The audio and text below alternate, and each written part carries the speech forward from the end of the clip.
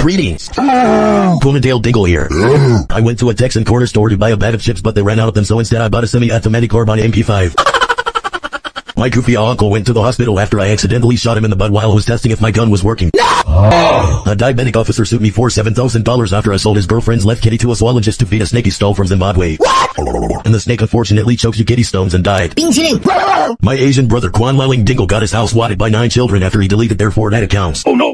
I arrived as soon as possible and saved him using the belt my goofy uncle kindly gave me in private when I was a kid.